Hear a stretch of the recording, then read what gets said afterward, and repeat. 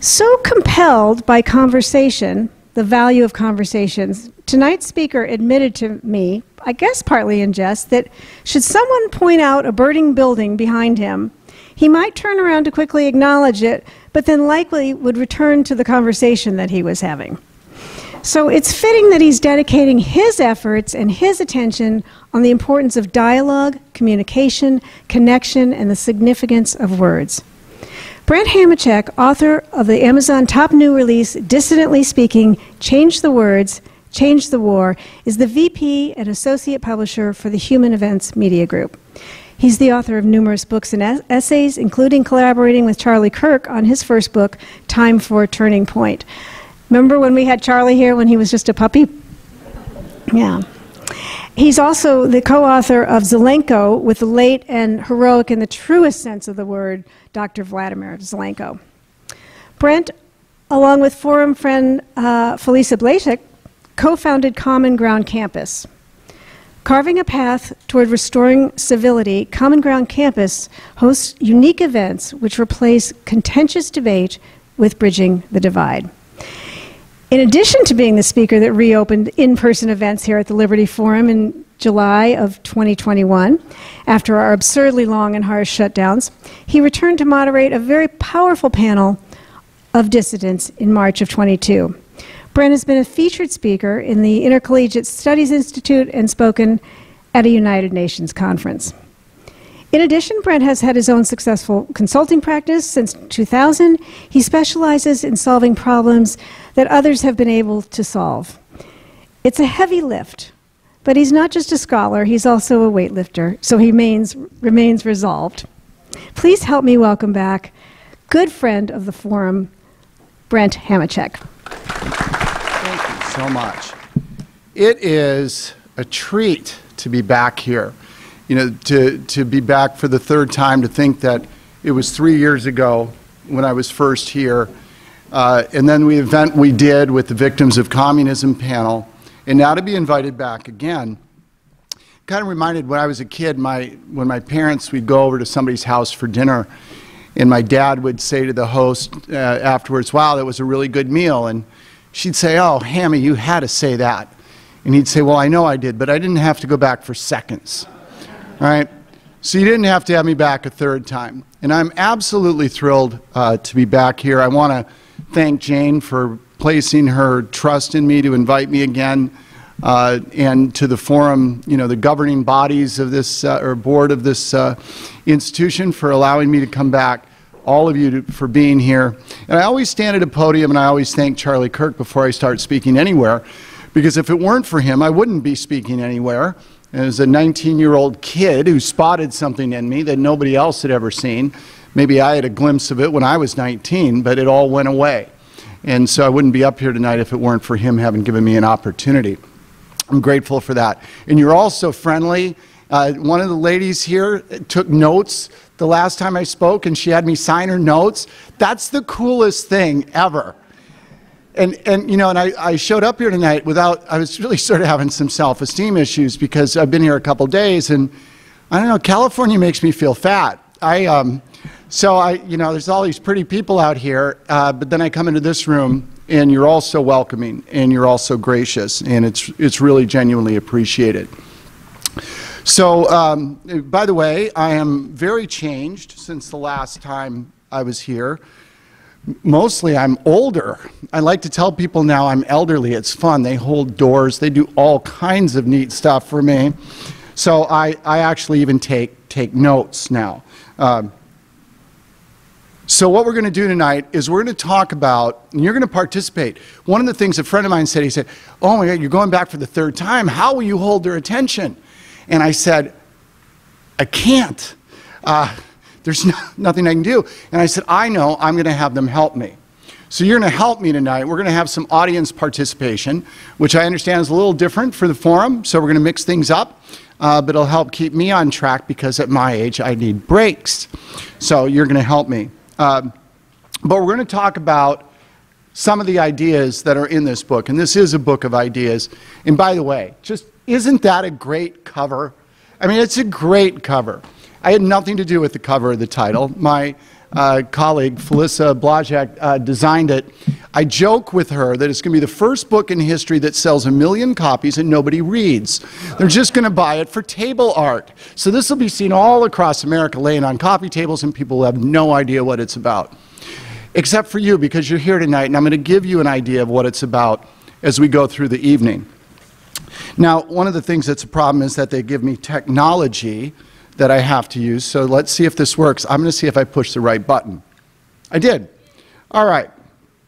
So you saw me speak here before. You know I love philosophers, right? And I love history and I love ideas. And the book's a book about ideas. So this is a picture of René Descartes, probably really on some level, there's so many fathers of the Enlightenment, but he was one of them. And he was sort of the king of reason. And you see the heading on the slide is the spoon bent. Descartes was always encouraging us to say, can we really trust our senses? Can we really trust what we think we're seeing or experiencing? Look at the spoon in the water. It's bent, isn't it? No, it's not. It's not really bent, but it looks like it's bent. We can see that it's bent. So we've got to look deeper. We've got to test more. He is, of course, the founder of the great expression, je pense donc je suis. I think, therefore I am. But in this case, it's je ne pense, let me see. I actually wrote this down because I can't speak French anymore. It is, je ne pense donc je ne suis pas. I don't think, therefore I'm not. And that's what's going on in America today too often. Have a simple goal with this book, a simple goal for tonight. Here's the goal. I want to take a couple of words in your minds and I want to flip them. I want you to take the words it is and I want you to turn it into is it. And I want you to take the idea of they are and I want you to ask are they? And most importantly, I want you to think really hard about saying I am and start to ask am I? So this is a simple goal of the book. We live in a country today where a lot of people are spending a lot of time trying to figure out a lot of things that don't actually really matter and not enough time trying to figure out the things that do. And I would suggest to you that there's nothing more dangerous to a free society, nothing more dangerous than an axiom that isn't true. And we have a lot of things that we take as being axiomatic that aren't true at all. So let's get started. We have a little bit of fun. I kind of think, you know, it's fun. I do this sometimes. If you're willing, right, if you got a piece of jewelry that you wear all the time, maybe take it off and put it on your lap. And the reason I suggest you do that is that if you're willing to physically part with something that makes you comfortable, then perhaps it will set your mind in a place where you might get willing to part with some preconceived notions. Okay? So participation in the jewelry removal process is optional, not a requirement to remain in the room. I am not an authoritarian. All right. So if you Google the Hamachek family, you will find out we have a claim to fame. I think it was my great-great-grandfather who was involved in the invention of the pea vining machine. Back in the 1800s. There's still a Hamachek pea vining company in Wisconsin. My goodness. No, I didn't get any of the money. That's why I'm wearing simple linen. So that's our claim to fame. And my father, who was born in 1912, told a story about working in a pea canning plant when he was young. And he said they'd be running the line and canning the peas, and they'd blow a whistle and they'd stop the line, right? And when they did that, they would do a changeover. And they would go from a can of peas that said peas to premium peas. And then they'd start the line again. And you guessed it, it was the same peas. So we've gotten extraordinarily good at placing labels on people in this country. Extraordinarily good. People, things that we see. We're going to challenge some labels tonight. All right? We're going to do a little audience participation. On your chair, everybody should have had a pen. They're cheap, by the way. You can keep them. Jane said, oh, why don't you have, you know, monogram pens, Bridge Charities pens? I said, oh, goodness, you know, there's limits to how far I'll go. But in any event, so you got a pen and a piece of paper. And here's what I want you to do. On that piece of paper, I want you to label those 5 points on the political continuum. So we got a point all the way over there on the left, and we got a point all the way over here on the right. And we've got a midpoint, and we've got 2 other points, those funny X's. So I want you to just don't copy. It defeats the whole purpose, right? So no copying, fill it in. And now we're going to do something where I'm going to say, don't try this at home. I'm going to come down on the floor. Bear with me. So, microphones. Oh, he's got enough. All right, wait. So, no wind. All right. Thank you. Okay, everybody hear me? All right, good. Or not good. I mean, you'll be the judge of that, right? I mean, it's like, I wish I didn't hear this guy. I need 3 brave volunteers who are going to be willing to come up front with me and answer 2 simple questions. And of the 3, 2 of you have to leave the room. You're not being punished. It's like shtick. It's part of the whole thing. All right? So I need 3 volunteers. Who's courageous enough to come up here? Sir, there's 1. Please stand. I need 2 more. Come on, 2 more volunteers. There's another one, please. Thank you. And this lovely lady in the back. All right. So I'm going to ask if you, sir, would be good enough, along with this lovely lady who volunteered, to be escorted where you can't hear. So follow Jane. Put them in our Liberty Forum of Silicon Valley zone of silence, cone of silence. All right. There's a reason for this, and I know it's unusual. Look at me. I'm unusual. Everything about this is unusual. All right. So tell everyone your name. Terry. Terry. This is Terry. This feels a little bit like the Maury Povich show or something, right? So Terry, she says that kid is really yours. No, kidding. That's not what this is about. So it was a lovely little lamb. It was delicious. I'll leave it. So what I want you to do, I'm going to ask you 2 questions. I want you to just define for the audience in your own words what it means to be far left and what it means to be far right. Okay, far left. I'm a libertarian, so we tend to think we don't think left right. We think in diamond shape, state versus the individual. Okay. But far left, far right. Far left, Marxist Democrat. Okay. All right. Far right. Far right, depending on who you talk to, either a constitutional supporter of the government as it was originally founded, or a neo-Nazi fascist communist dictator. Okay then. Everybody got that? Those are good answers. They're good answers. Thank you for participating, and good luck with the child. The chairs enjoyed the moment. Would one of you come in? Let's send in our next wonderful, courageous volunteer. Me? Oh, I gotta go. All right. It's called dead air time. This is really bad in radio. It's not so bad in a live audience. You guys got homework to do. I had to put my jewelry back on. Ah, there we go. All right, and your name is? Robert. All right, Robert, I got a simple question for you. I want you to define in your own words what it means to be far right and far left. Far right would probably be extremely far right, and far left would be all liberals in America. I'm sorry. Sorry, I was trying to be funny. No, look, you're doing better in the room than you are. Yeah. How many want Robert to just do the rest of this? I think it might not be a bad idea.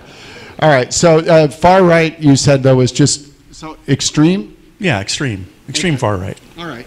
Okay, all right, thank you. Everybody got that? A little different, right, than the last answers. We have one more participant. Come on in. The other 2 are still living. It's all good. No harm's been done. All right. Okay. Good. All right. What is your name? Laura. All right, Laura, I have a simple question for you. I want you to tell everybody in the room what it means to be far right and what it means to be far left. A non-thinker. Okay, that's which one? Both. Both, okay. So right before you get to be a non-thinker, is there any way that you would define what a far right or far left person is like? I mean, we use those terms all the time. I'm just wondering, what do they mean to you when you hear them? Extreme. Okay, all right. Closed. Angry. Those are all good. Those are all good things. Round of applause for our 3 volunteers. Thank you so much. And thank you for not cheating. I noticed you never stuck your head inside the door. All right. So we know, by the way, that we use the terms left and right all the time. We hear it everywhere, far left, far right, all the time. Now, these 3 people who were courageous enough to volunteer and come up here, did you notice that their answers, when they gave them, didn't necessarily match up one for the other, or they weren't necessarily specific? There was a sense of the people maybe being closed-minded or something, maybe liberal. But here's the thing, we're using these terms all the time in this country, in every public forum. We use them in our living rooms. They're on television. And what did I literally just prove to you? I just proved to you there isn't even any real necessary agreement or understanding about what they mean. What they actually are just simply pejorative terms. They're just terms we use to be able to insult people who don't agree with us. So you'll hear somebody say, you know, that guy's a far left loon. And they'll say, but you won't hear them say, and I'm a far right, nutty, crazy person myself. They don't do that. They'll say, they're a far left loon, and I'm a moderate. All right? So we don't want to use those terms. So I gave you homework, and I know I can't walk around the room too much. Just get people to maybe share. Did you do your homework? All right, on the farthest left position, farthest left, what did you write? You wrote a communist. What did you write on the furthest right position? Okay, communist on the left, fascist on the right. What did you put in the middle? Independent or moderate. Okay, what did you put halfway between far left and your middle point? Democrat, liberal. So let's see, we go from being a communist to a liberal to a moderate. What's in the next spot? A Republican conservative, and then you become a fascist. Okay, I'm with you. Extremes are extremes, you're right. All right, who else? Sir, what did you write down? What did you put for far left? Looking back. You didn't put anything yet. You're waiting to see what other people do. How about the lovely lady next to you? Anybody, what did you fill in? I've got radical, liberal, moderate, conservative, radical. Okay, all right. It's interesting. Who else can give me one? Who's willing to volunteer something else? Help me out. You're all looking at your sheet of paper. Yes, ma'am. Overly conservative to the point of being careless. Which one is that? Is that far overly conservative? Okay. Going to the right, liberal, they want less laws to follow. And in the middle is balanced. They look at the situation from a moral, legal, and a personnel perspective. And then conservative, to follow rules as intended to follow God's moral standards. And then the far right was overly conservative to the point of fearful. Okay. All good stuff. Thank you. Very thoughtful, by the way. A lot of detail. So here's the problem. And all of you can look at your own answers, and then now you can look at the person next to you. Here's what you're going to find. No 2 people in this room, I would be willing to wager, have the same thing written above all 5 spaces. Is that a big deal? I argue it's a very big deal. That if we can't get rid of the terms right and left in this country, we can't even begin to heal it, because they have no objective meaning. None. Zero. We just proved that. We're going to prove it a little bit more and have some fun. This was where audience participates by voting. So this is much easier. There's no, you don't get called on or anything. Well, I might call on you. I shouldn't lie. It might be a trick. I'm going to give you two names, and I want you to tell me who's further right. Rand Paul or Ted Cruz? So first, how many think Rand Paul is further right than Ted Cruz? Raise your hand. Okay. And the rest of you, if you think Ted Cruz is further right, raise your hand. Okay. This lovely lady here. See, I know I called on somebody again, right? So you said Ted Cruz. Can you tell me? Oh, Jane's running with the microphone. You know, Jane's a size 0 on her way to being a size -6 at the end of tonight with all this running around. So, all right, so why is Ted Cruz further right? I think he has more conservative views about guns and immigration on the southern border than Rand Paul. And okay. I think Rand has, he's more of a freedom fighter and more trying to make sure that Americans still have a lot of their freedom and liberties. Okay, thank you. Who thinks Rand Paul is further right? Who said that? I want, Jane, you want to run to the back of the room and lose another dress size? Tell me why Rand Paul is further right than Ted Cruz. Rand Paul is further right because he's America first, whereas Ted Cruz is a shill for globalists. Okay, so being very nationalist makes Rand Paul further right? Further right in the sense that he's closer to the ideals of pure conservatism. Okay. Not the BS that they claim as they market it as. Thank you. Next question. Another survey, audience participation. Who's further right, Rand Paul or Donald Trump? Rand Paul, raise your hand. Donald Trump, raise your hand. Keep them up. Young lady, will you share why Donald Trump is further to the right? We're not going to make Jane run for this. Well, I think he has, I think a lot of his principles, well, I don't know, I'm not sure. I think he's more principled as far as our country is concerned. He's more a constitutionalist. Okay. All right. Thank you. Who thinks Rand Paul, who's further right than Donald Trump? Go ahead. Well, I defined left and right as, I agreed with the communist on the far left, but I saw right as going toward more freedom and liberty, so I put libertarians on the far right, and I think of Rand Paul as fitting that libertarian description more than Donald Trump. Okay. Good. Thank you very much. One more. One more. Who's further right? By the way, I'm gonna give you a heads up. You're not going to have to defend your answer on this. You won't be called on. I want you to tell me who's further right, Rand Paul or Adolf Hitler. How many people think Rand Paul is further right? Raise your hand. Okay, we got a few. How many people think Adolf Hitler is further right? Okay. So here's the problem. I hope that you can see the problem. Do you realize what we've just done? I'm not terribly bright. I'm not a magician. I'm not that clever. And yet, just with a few simple questions, I have tied the room in knots.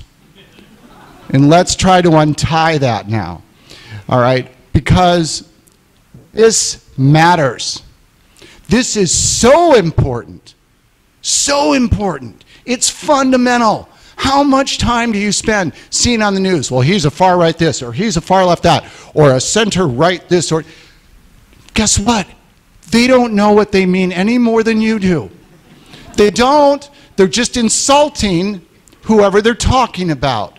Because these terms are undefined. They're just pejoratives. They're just a way for us to be able to label somebody as being the opposite of us so that we don't have to deal with them. We don't have to engage them. He's far left. I don't have to deal with him. This is dangerous, and this is tearing the country apart. Remember the P's, right? So I'm going to go back on stage, but here's the thing. So I mentioned at the beginning I am elderly. So this time I'm going to take the stairs. Plus, I think California really has made me fat, and I'm afraid that my slacks will tear if I go up the stairs. And then you're all just going to leave the room. So I'll be right back. All right, a big welcome for Brent Hamachek, everybody. Thank you. That's just so self-absorbed that I did that. All right, we just played that game. Here's the traditional political continuum. This is where the terms came from, or not came from, originated, but this is what they're traditionally associated with. Somebody, one of the people in the audience, had communism on the left and fascism on the right. Now, if you buy a copy of our book, all proceeds go to charity, by the way, to our program to teach this to young people and teach them how to engage civilly with one another, you will learn the whole history, all right? The evolution of how this developed in this country. I promise you, it's all there. But I'm wondering, does anybody know where the terms right-wing, left-wing came from? Gentleman in the back, holler it out. That's right, he's got it. During the French Revolution, the French National Assembly convened with the friends of the monarchy on the right side of the room and the commoners, the people, the proletariat, sitting over here on the left. Do you know why that was? Let's go one level deeper. That's where it came from. The reason is that in French formal dining settings, your distinguished guests are seated on the right-hand side of the table to the host. So, think about this, folks. These labels that we're using are derived from French table manners in the 18th century. How good does that make you feel? And here's the really important thing about that. Think about how important this is. Those terms came from seating arrangements from French dining, and it happened to be the way the room was organized in a meeting hall in France. It had nothing to do with the continuum. It had nothing to do with any sort of set philosophies or anything else. We have been backing into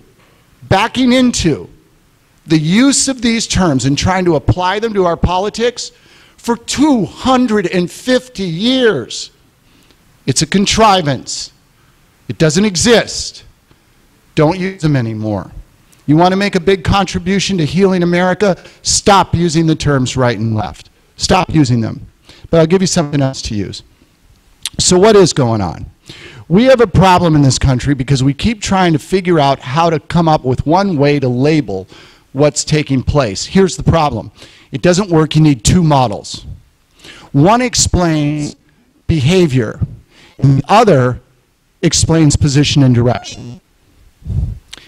You can't see this from here. If you buy a book, you'll be able to read it, so I make it small like that to tease you.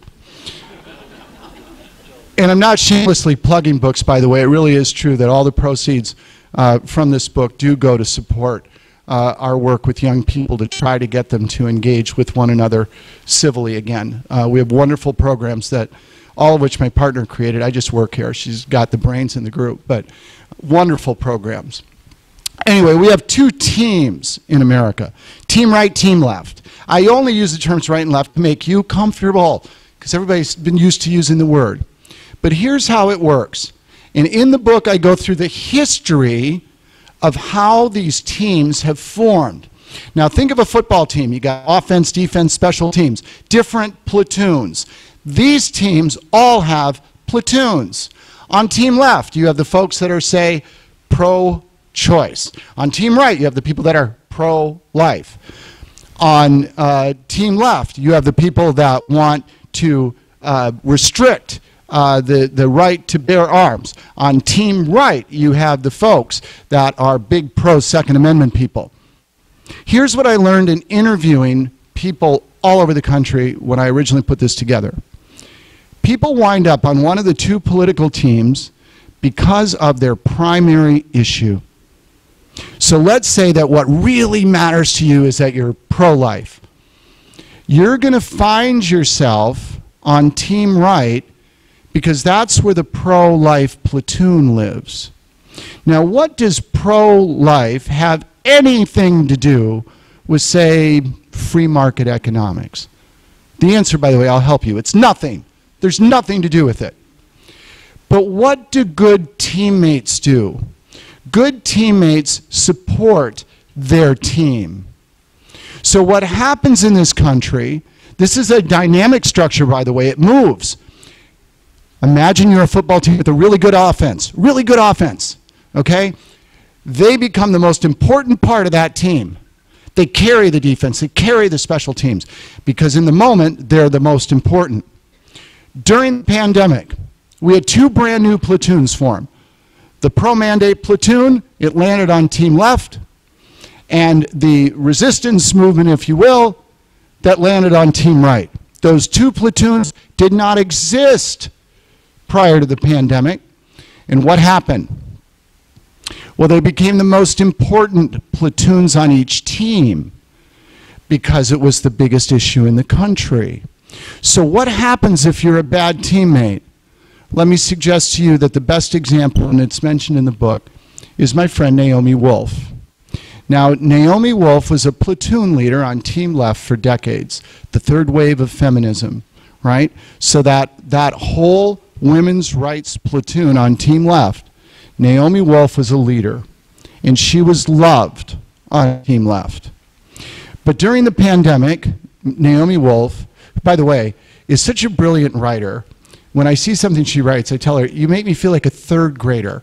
I start typing in crayon after I read her stuff. She's so good. But she's an independent thinker.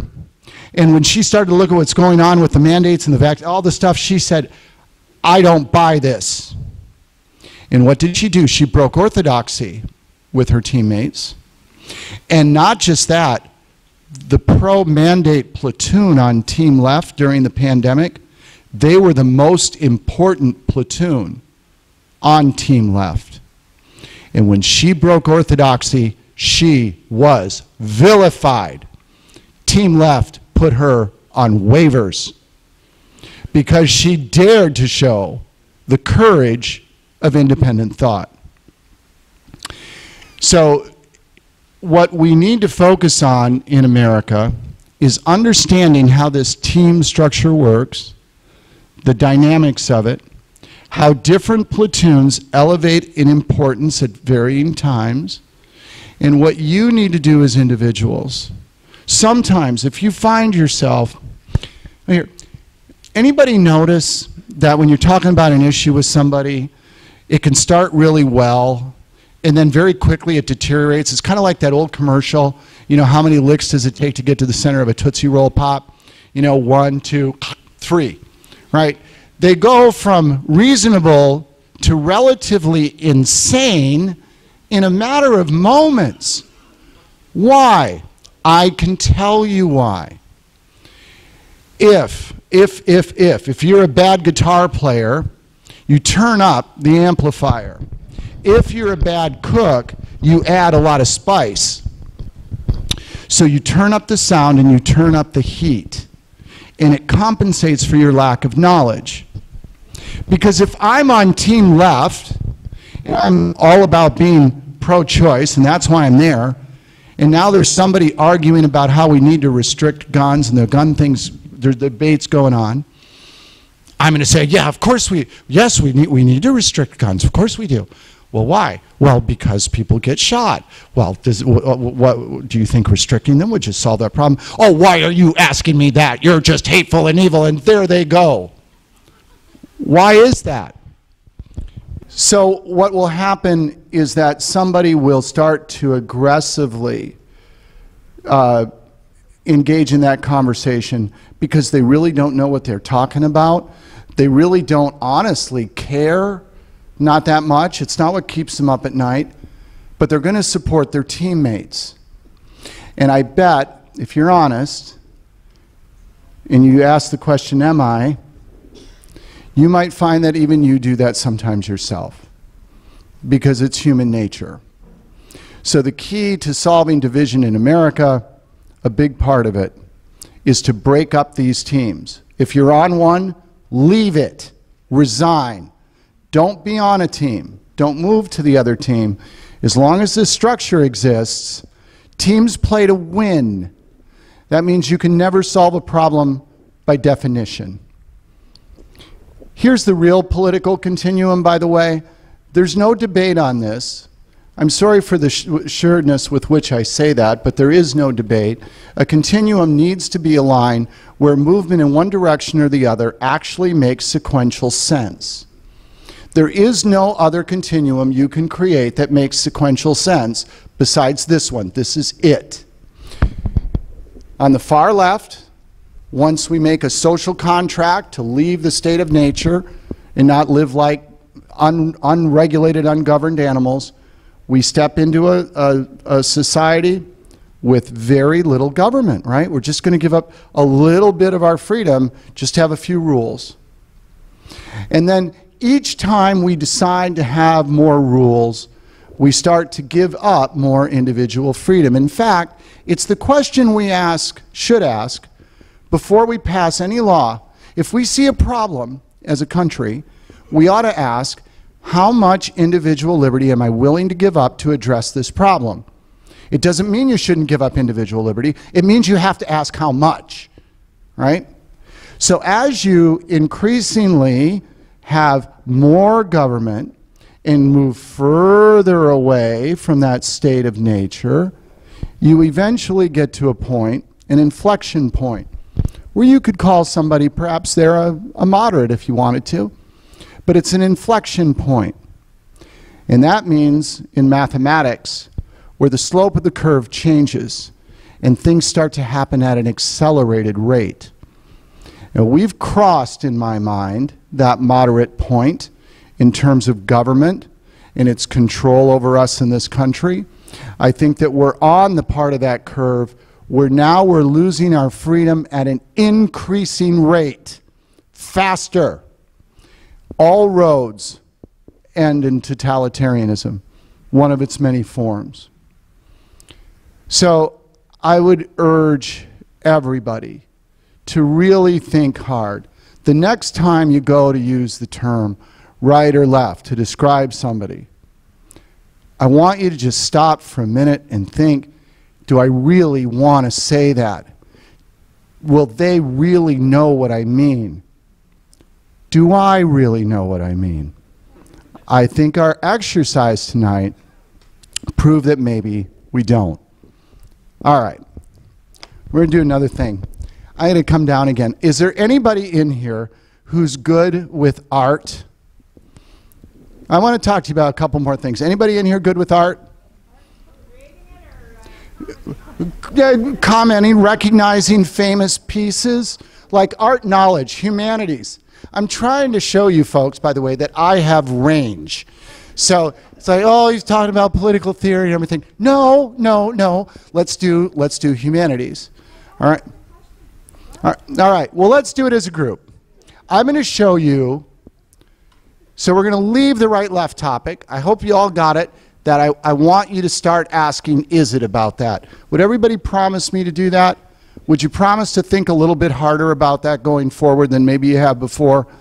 All right, because if you'll do that, I love mild applause. I feel like I just sank a punna on 17. So that was good. It was like a little golf clap. Thank you. All right. So now we're going to do a couple more topics before we close this out and take some questions. 4 famous pieces of art. Ready? You're all going to recognize them.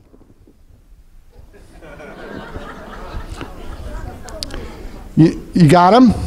I know you got them. Somebody's probably Googling them. It's tough, right? Because you're not used to seeing them in this way. So allow me to present them in a different format and see if you recognize them. There they are. All right.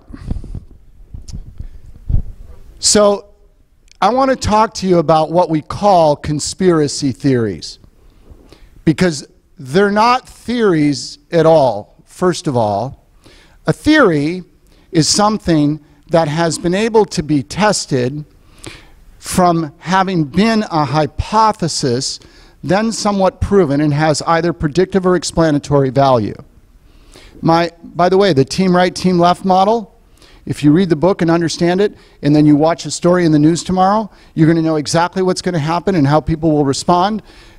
It's a theory. It's a legitimate theory. It has predictive explanatory value.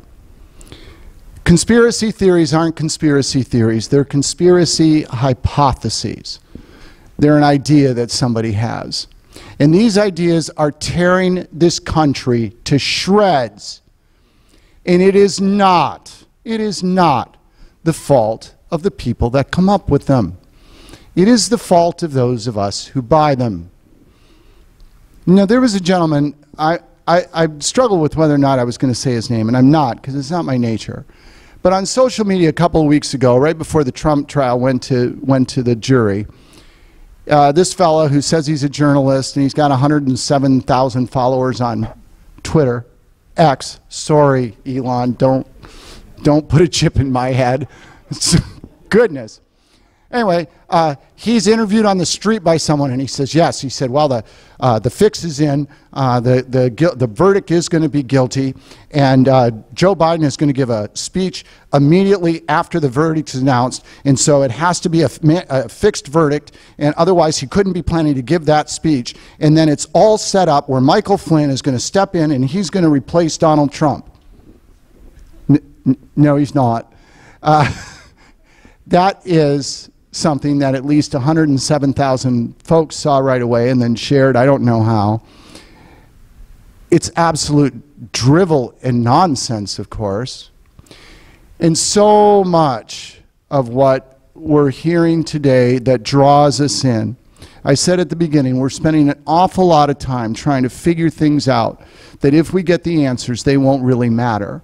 And we're not enough time trying to figure out what does matter. The reason I do this thing with the constellations is that it is human nature. We've been doing it forever, where we want to take a few little data points, a few stars in the sky, and construct elaborate drawings around them. Be careful of that. And sometimes, I mean, if we can prove, and I'm not suggesting we shouldn't prove things that have happened, but we need to prove things, right? But a lot of the things that we're chasing as conspiracies, if we actually prove them to be true, you know what we would learn? We would learn that human beings in positions of power and influence exploit other human beings.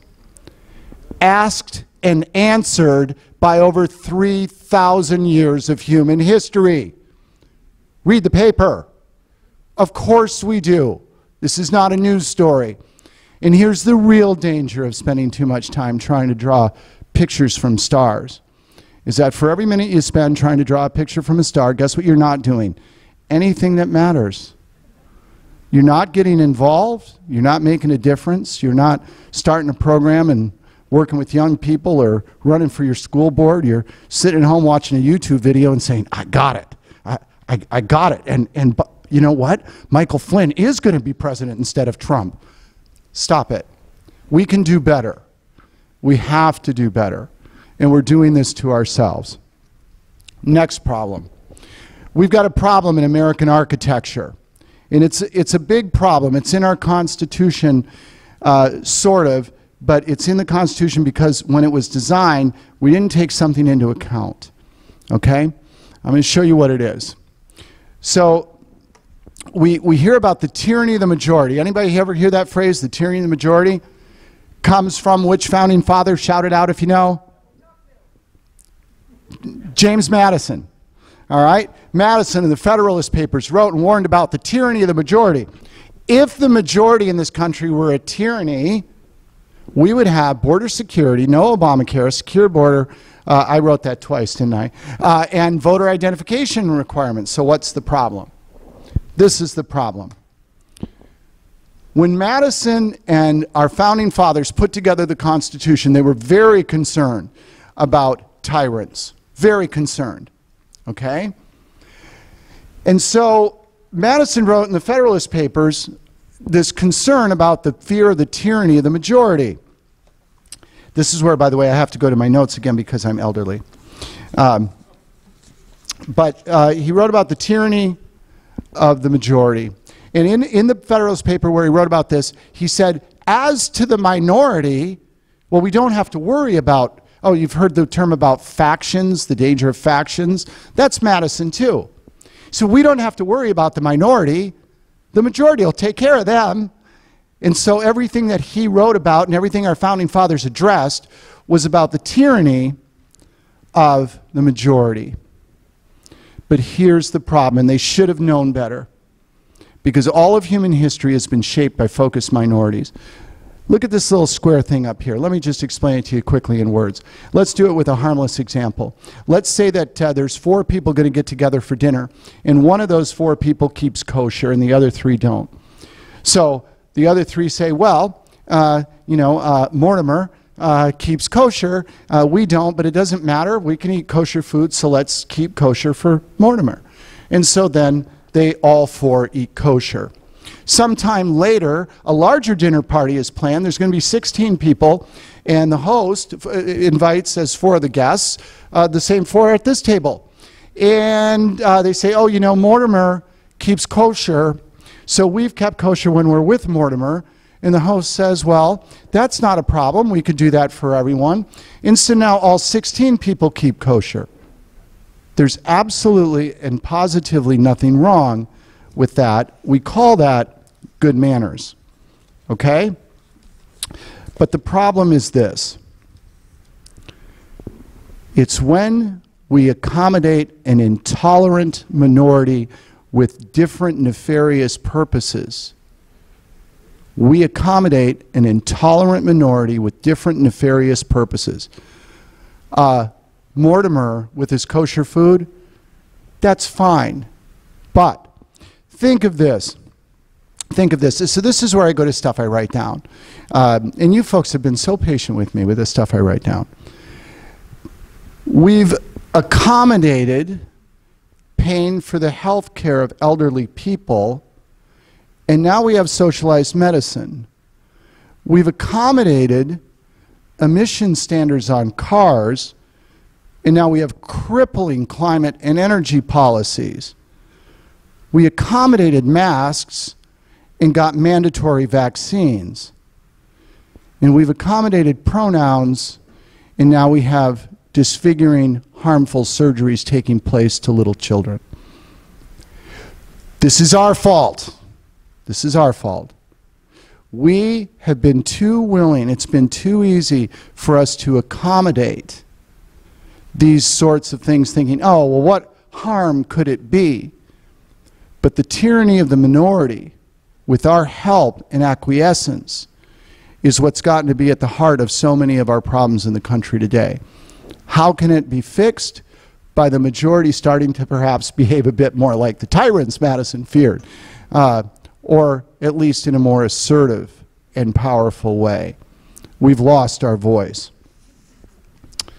So, it's kind of funny because if you have notes and then you start to spread them around, the next thing you know, the notes are all mixed up. I have no idea where I am, but I do know I'm almost done. Oh, now I know. Hey, good news, guys, we're near the end. When I came here and talked to you 3 years ago, I talked to you about being a dissident. And everything about that talk I gave you, I hold to. I retract nothing. The essay is updated and refreshed, and it's in the book. It's in Dissidently Speaking. It's what inspired the name, right? I hold to all of it. But now there's not a period, there's a comma. How many people in this room believe that we're facing a totalitarian threat in this country today? Okay? I do too. I think it's a really serious threat. So sometimes it's hard to like wrap your mind around things. I am a simple man, and I like pictures, as I have been demonstrating throughout the evening. I even gave one to you on your chair that you could color in. So I'm going to give a shape. I'm going to give a shape to this totalitarian threat that we face. I'm going to give it the shape of an obelisk. Now, inside that obelisk, at the base of it, are the people who are absolutely determined and focused to take away our individual liberty. They want to control us. This, by the way, is the oldest story in man. Humans subjugating other humans. They want to do it. But now, inside that obelisk, swirling up to the top, are all sorts of folks who are going along with it, who don't intend to control anybody, who aren't thinking that what they're doing is going to lead to any form of serfdom for anybody, right? They're going along with it. Now, there's two ways to topple an obelisk. One is to get enough force to push against the bottom of it, ferociously to push until you gain enough momentum to have it tip over. The second way is to throw a grappling hook around the top and pull it towards you. There's a third way to topple an obelisk, and that's to push and pull at the same time. To be a good dissident, you have to know when to push. We talked about that 3 years ago. Somebody took notes. But to be a great dissident, you have to know how to push and pull. Because there are all kinds of people out there, many of whom, folks in this room, are probably labeling leftists. They don't need to be labeled. They're not your enemies. They don't mean to be. You need to pull those people in. Sort them out from the ones against whom you have to push. Push and pull at the same time. All right, anybody in here a Springsteen fan? Nah? Hold on. Okay. How's this for camera placement? Am I good? Okay. So I am a huge Springsteen fan, no apologies.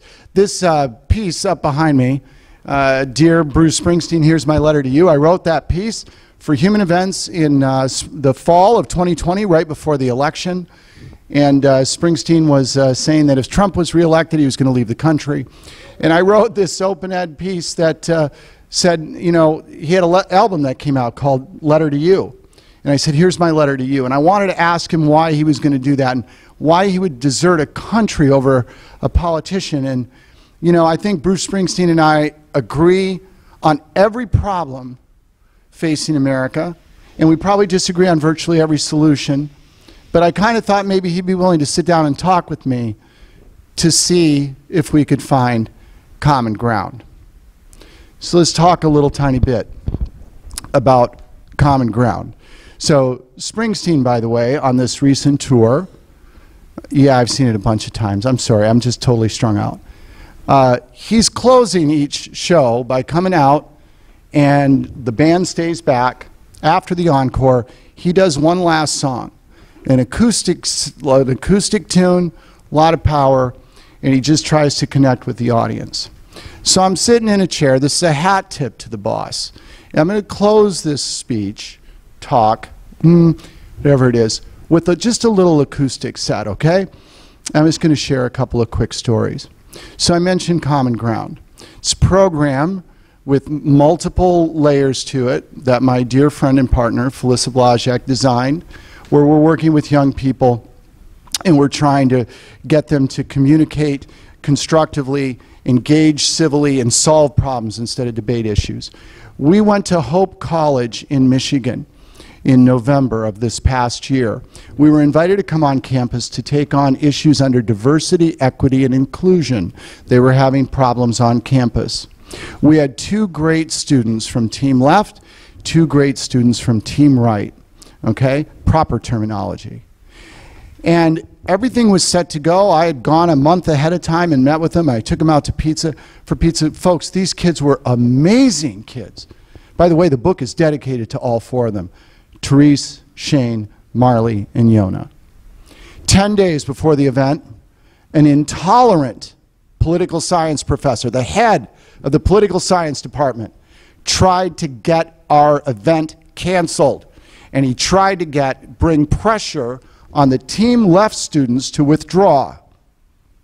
A lot of pressure. Peer pressure, academic advisor pressure, there's emails, there's text messages.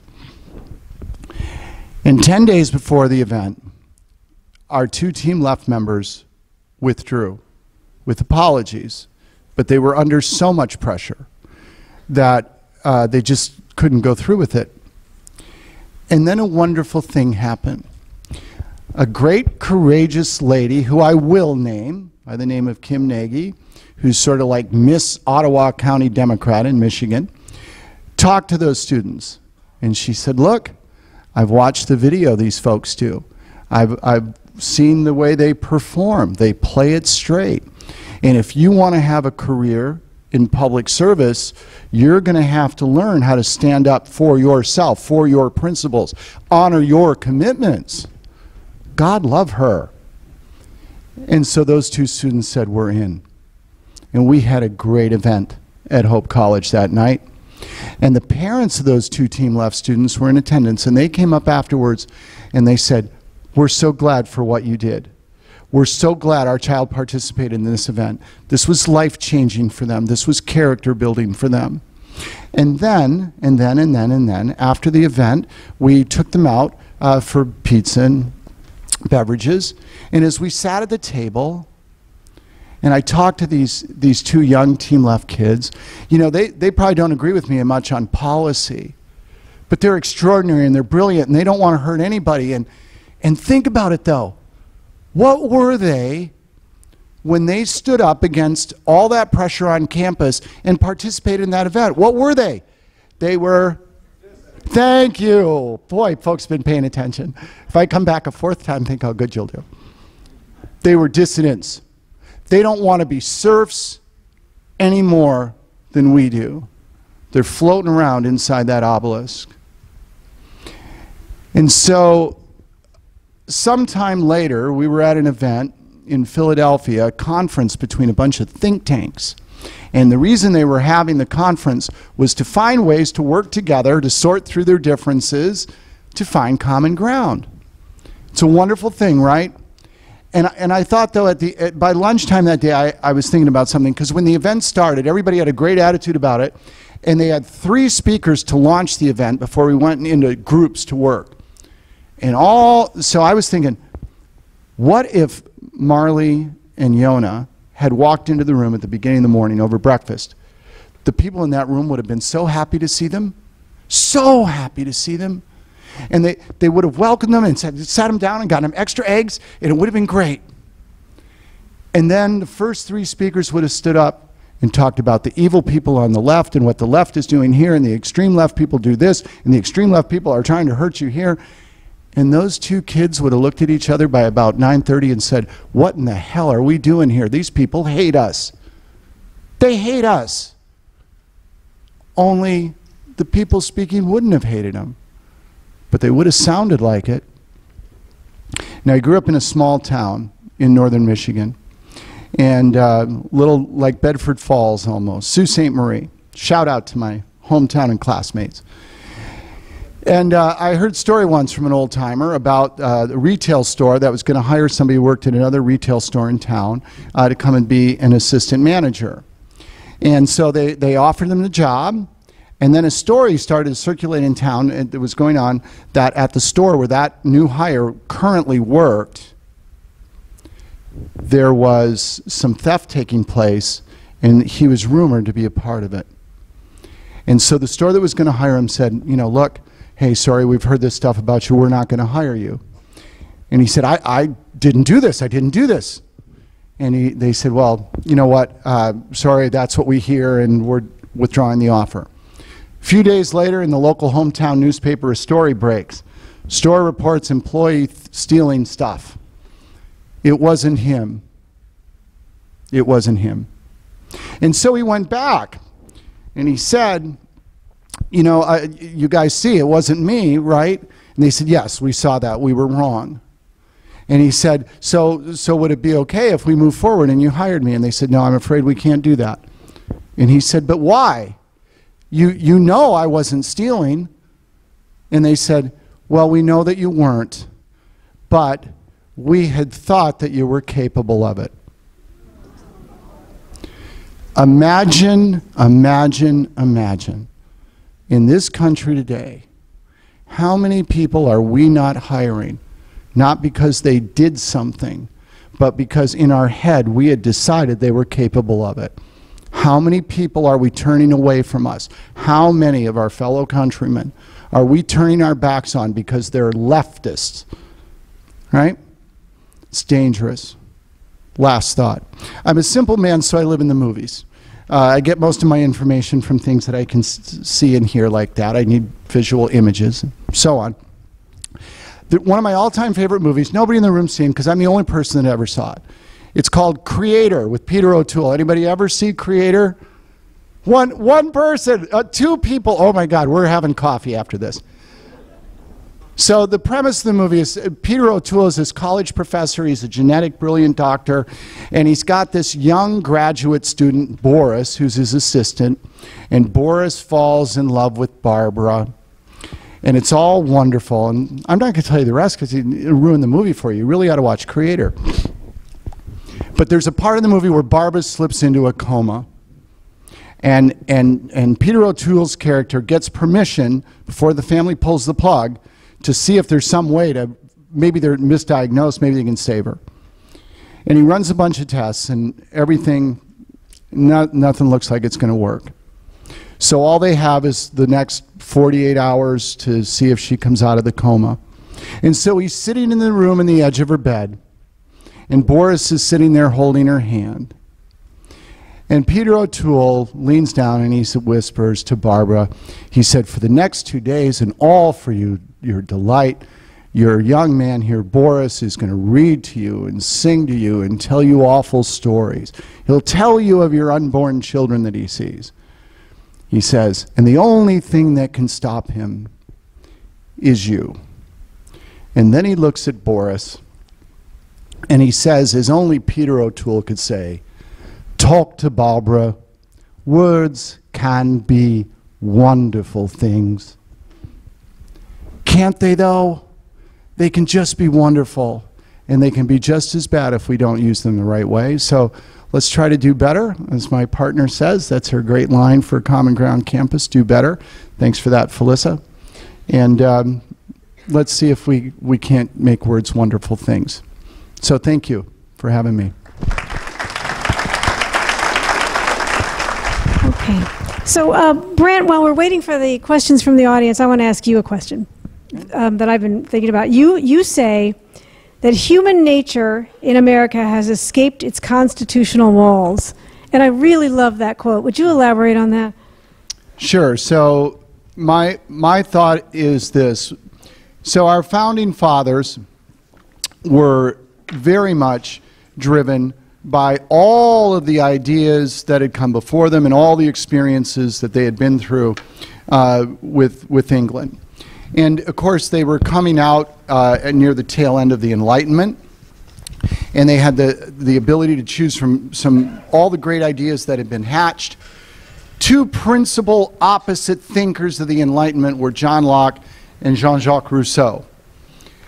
Rousseau was a collectivist, and Locke was an individual liberty guy. And our founding fathers picked John Locke.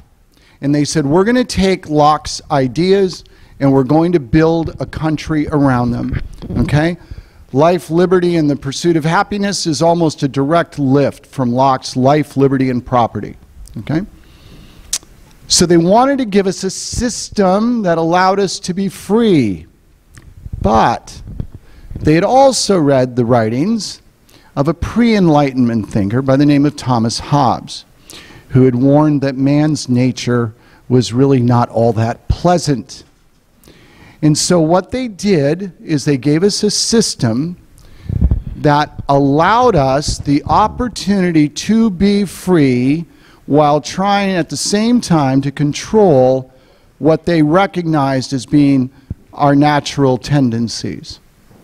And they built a pretty good system. But as I like to say, give a madman in a cement wall cell a really good spoon in an infinite amount of time, and he will dig through the walls. And we've been digging through the walls. And what's really important to think about is this. Think about this. Almost all of human history has been led with people, the many, being ruled and controlled by the few. And if that's the case throughout almost all of history, is freedom our nature, or is freedom aspirational? I would suggest to you that freedom is not in our nature, it's aspirational. What our founding fathers did was give us a chance to chase our dreams, and we are now chasing them away. That's just my thought.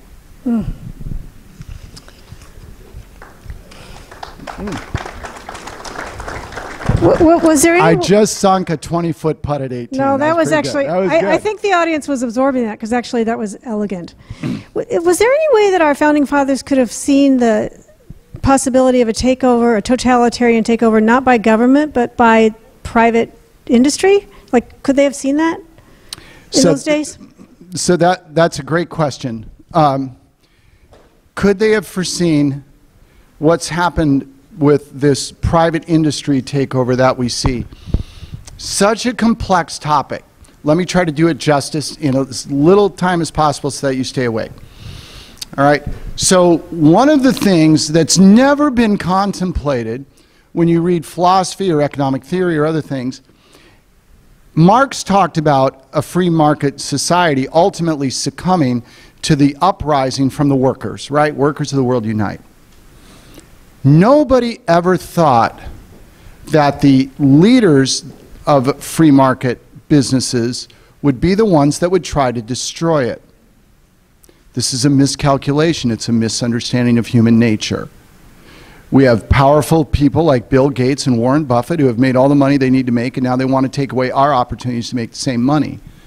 Mark Zuckerberg wants to stifle enterprise because he's already done it. Nobody contemplated this. And I don't think that our founding fathers could have envisioned such large corporate entities rising up. We live in a country today where our economic model is a fascist model.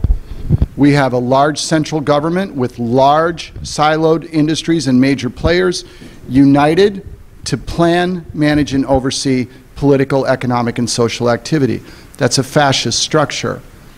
And I don't think our founding fathers, in a time where the term fascism didn't exist, where economies and companies couldn't get this size simply because of geography and technology, I don't think they ever had a chance on that one, honestly. It'd be fun to see how they addressed it if they came back today. Yeah, it would be. One of the audience members says, with your point of view of the quote, the problem with labels, would Fox or the mainstream media allow you on air? Oh, well, first of all, I don't know that I'm special enough to get there, right? But look, it makes people uncomfortable when you talk outside of conventional paradigms and sound bites. The kinds of ideas I've shared with you tonight, I hope, if nothing else, I hope that you found them a bit original and a bit perhaps unconventional, but maybe then a bit contemplative. This is not something that's set up for the cable news networks or network television because it doesn't fit into a 5-minute segment. It doesn't lend itself to readily accepted understandings, by the way, all of which we proved tonight are wrong. In fact, they're not wrong. There's no understanding. But, so no, I don't think anybody wants me on to talk about original things because I'd be bad for ratings. One of our audience members wants to know if you're bringing this to high schools because he thinks it would be fantastic and appreciated by high school students. Yeah, so we've done a couple of high school programs. At Medina High School, here, this is a great story, folks. Stay awake just a few more minutes. I love this story. So we did a Common Ground campus event at Medina High School, and the students wanted to take on the issue of student rights. There were, the school was suppressing different student groups from forming. There were all kinds of issues and problems. So we were going to do student rights at Medina High School in Ohio. Okay, so the event is on a Tuesday night. This matters. I'll tell you why. So we always work with the students ahead of time. This is the first time we've done anything with high school kids. So we thought, wow, how will this work and how will these kids respond and will they be adult enough to pull this off and solve problems up on stage? So on Monday night we had a Zoom meeting where we met with the participants to everybody get to know each other and we talked through it and so on. A little show prep. And during the show prep, one of the students, a junior in high school, says, I wanted to let you guys know that because you're coming to the school to do this event, I got an idea to form an after-school group where students could come and have open dialogue and share problems and concerns, and instead of being judged or criticized, we could just talk about it. And he said, I got a faculty advisor for it last week, and we had our first sign-up this morning, and we got 50 students to sign up. Wow. That was on Monday. Wow. We hadn't been there yet. Wow.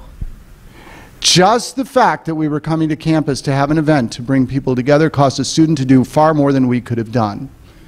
I mean, and I said to Felicity, do you realize we did this? And she's always quick to correct me. It's like, no, the student did it. I said, well, yeah, but look what we inspired. And so high school kids are capable. They're wanting, they're willing, and that's just like a miraculous story, right? Another point about Common Ground, if I could, some people will say to me, you're wasting your time.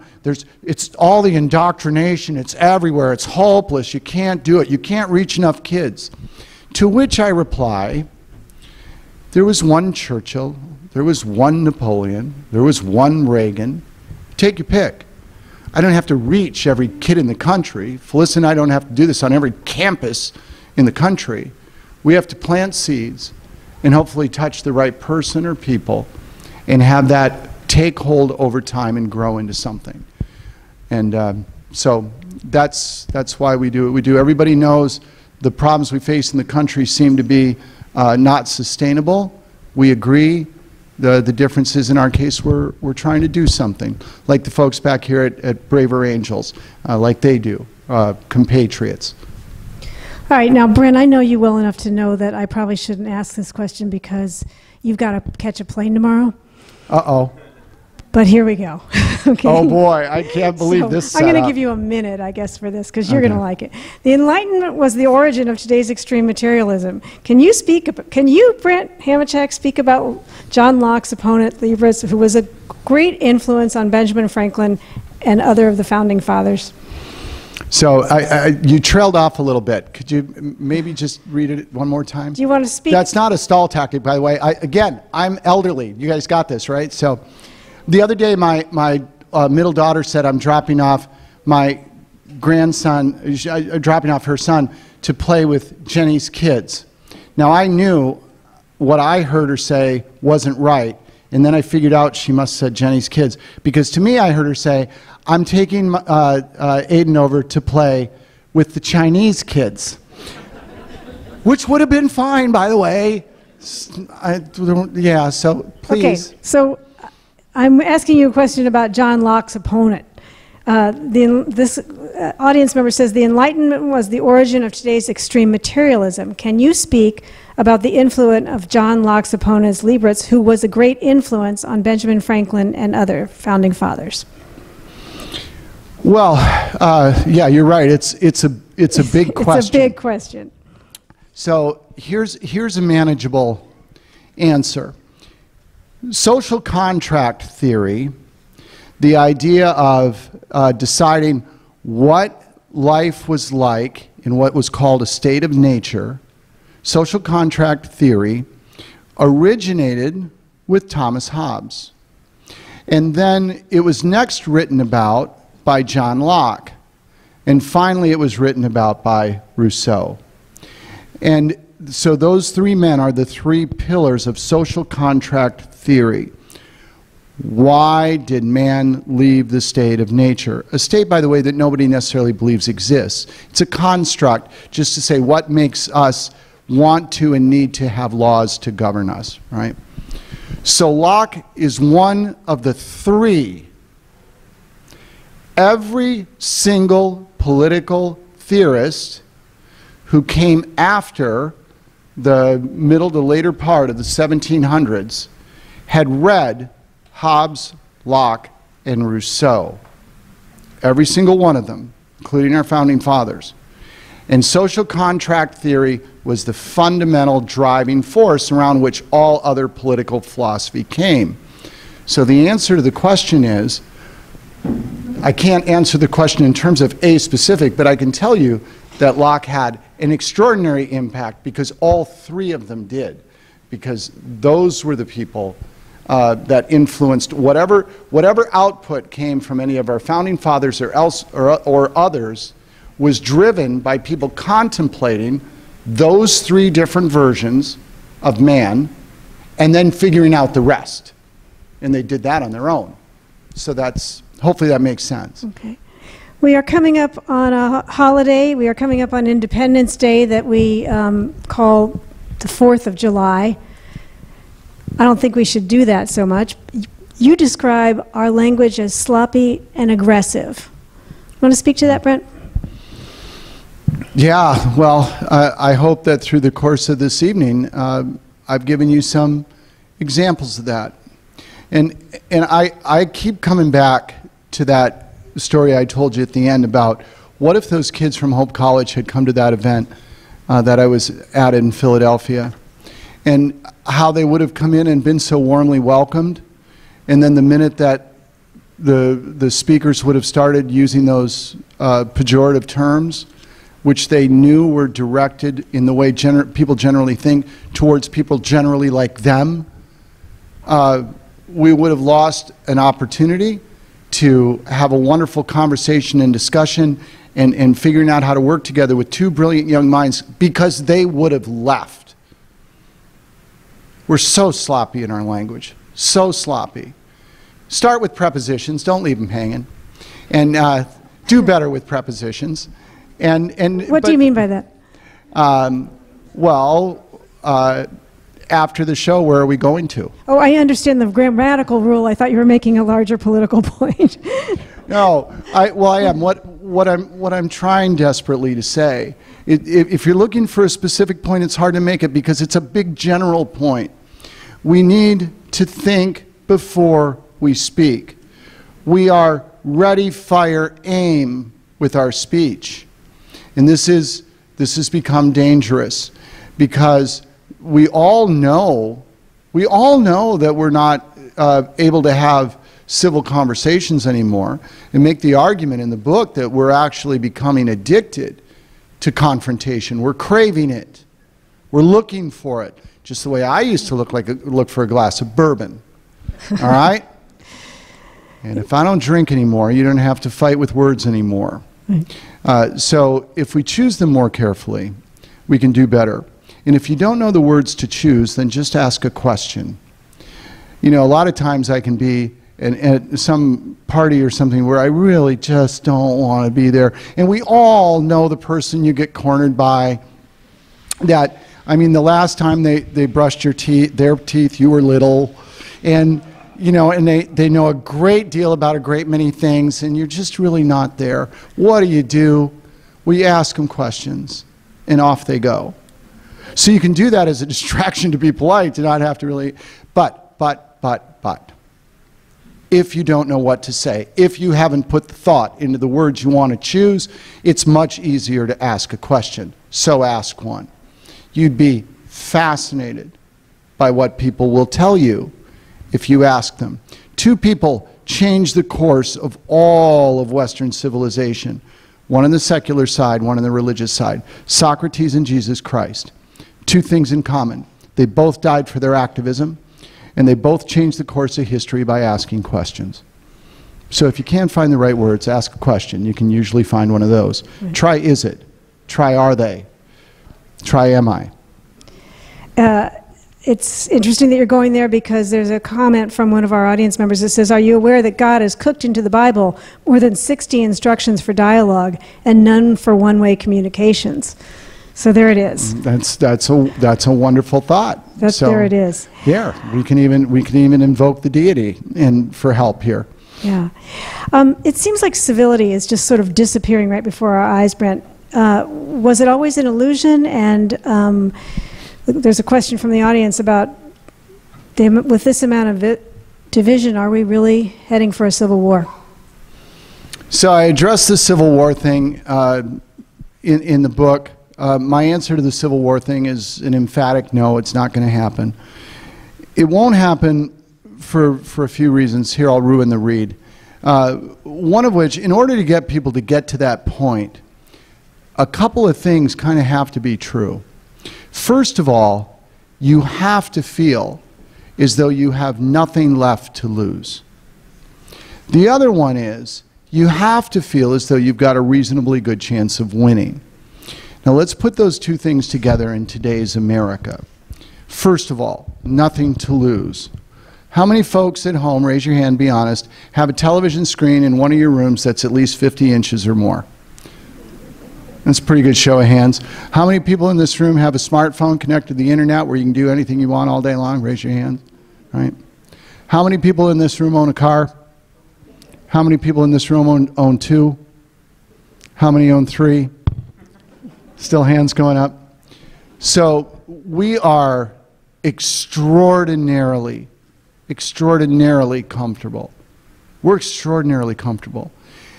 And so we can get used to this, and we can say, oh, this is terrible. Wow, we're really losing all of our freedom. Oh my God, look, Netflix just dropped season 2, right? And so there's that problem. And then there's the possibility of winning problem. Unlike any time in all of human history, if you look at the weaponry possessed, but you can say, oh, I've got a big shout out to my high school friends. There's 13 of us in a group, class of 1980. We get together every year. We text all day long. We're inseparable friends. Some of these guys, we're all from the Upper Peninsula of Michigan, right? And some of these guys have more weapons than there are people in this room. God love them. And all the ammunition, I always say, guys, you know what? Here's the problem. If you ever need to use everything you have, you're going to be one round short. Because the state is better equipped with technology and weaponry than any one of us could ever be. And how would we pull it all off? And how would we all get together to do it? And oh, by the way, now Netflix drops season 3. So no, there won't be a civil war. Do I think civility has declined? Yes, I do. I think the id is loose. If you know, Freud, you know, forget all the sex with your mother and stuff, all that, right?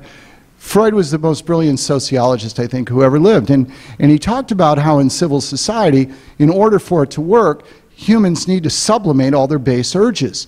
We live in constant frustration in civil society because we always have to fight ourselves. We have to hold back, right? I think we used to do a better job of holding back. The id is loose. And so the question always is, once a beast escapes, can you recage it? That's what we're trying to do with our program. You know, we're trying to teach young people. Social media, by the way, isn't to blame for anything. It isn't. It isn't. It isn't. It isn't. Prosecutor and judge in New York, not to blame for the Trump's case. They aren't. Social media is nothing more than a bottle on a bar table in front of an empty glass and a drunk. You can pick it up or you can leave it alone. I don't care what the prosecution did in the Trump case. I don't care what the judge did. 12 citizens committed treason by convicting him. And I'm not a big Trump supporter. I'm just not. For a whole bunch of reasons. I don't dislike him either. I just, you know, it's not my thing, right? It's not my thing. It's us. It's us. We're the ones. We're the ones on juries. We're the ones that go on X or Facebook and post hateful content. It's not social media. It's not prosecutors. It's us.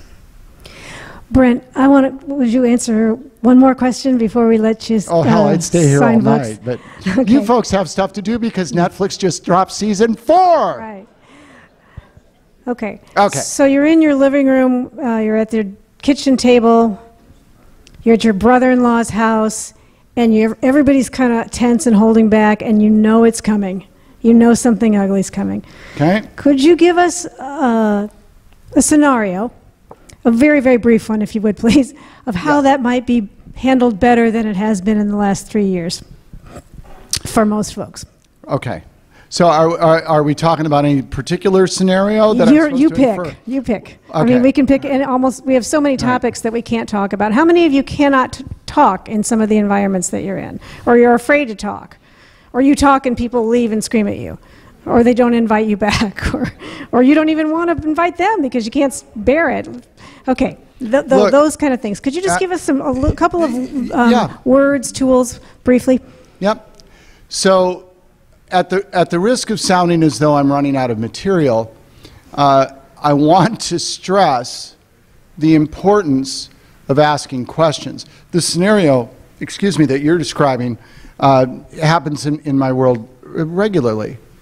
And I can think of a Thanksgiving dinner a few years ago where it happened with a young lady who just burst down into this sort of anti-Trump raid and very uncomfortable.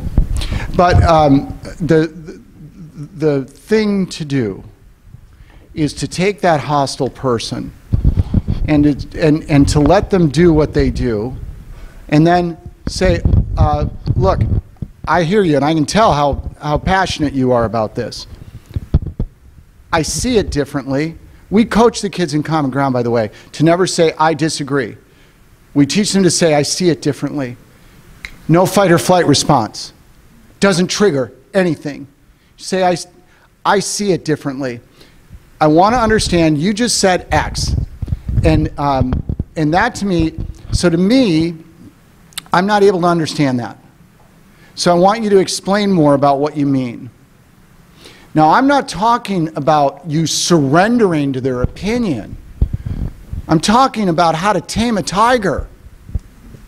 Ask it questions. We need conversions in this country. Conversions best come voluntarily. The only ones that stick come voluntarily. Las Casas taught us that, the great Spanish missionary. What's the best way to get a voluntary conversion? It's to have somebody hear something absolutely brilliant that they've never thought of, but not from you, from themselves. And that might just happen if you ask them questions and they have to answer. I diffuse ugly situations all the time by asking questions. I don't just mean at dinner tables, I do it in business setting with my consulting clients. Ask questions. Get them to continue to answer questions. You could say, if one was cynical, it's like buying flowers for a girl. It gives the illusion that you care. But to not be cynical and be truthful, the truth is that engaging people by asking questions is the best way to get them to convert. I refer you then in closing to my example before, Socrates and Jesus Christ. They did pretty well. You don't have to get yourself killed, skip that part. But if you want to change the world, change it by asking questions. Please, please think about starting with, am I? That's a good one. Brent says that dissidents need one another, not just for efficacy, but for sanity. So thank you all for being together tonight. We hope that you use Brent's words, that we go forth rationally and constructively. Brent, thank you for shoring up our sanity tonight with your tenacity, so thoughtfully and digitally. It was fun. Bringing your best to the fight for freedom. We so appreciate it. Brent Hamachek. Isn't she tiny? Thank you. That's very kind. Thank you. Thank you for watching our presentation. Please like and subscribe to our channel to get updates on new speakers, and consider joining the Liberty Forum of Silicon Valley. You can do so at our website. If you don't want to join, but want to support the principles of American liberty, you can make a tax-deductible donation via our website. The links are in the description. Thank you again, and stay free.